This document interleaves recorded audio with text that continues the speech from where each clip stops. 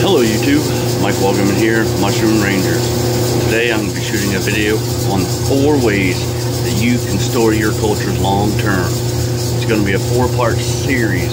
I'm going to go in depth on each way and technique to store your cultures long term. First one will be your traditional petri dish, liquid cultures, the traditional master slant, and then it's sort of like your traditional master slant.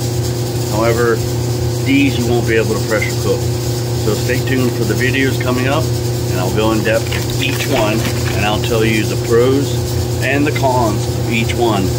That way you're fully equipped with knowledge and knowing which direction you need to go, and any sort of mishaps or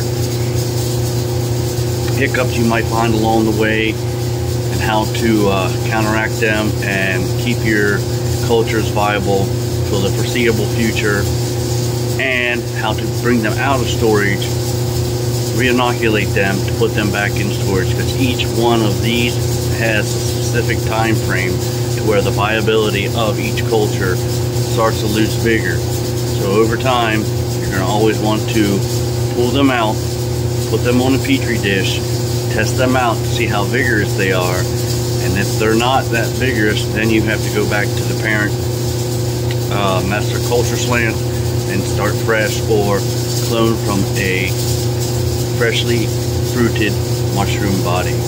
So stay tuned, like, subscribe, share, comment, blessed be, and keep it fun, guys.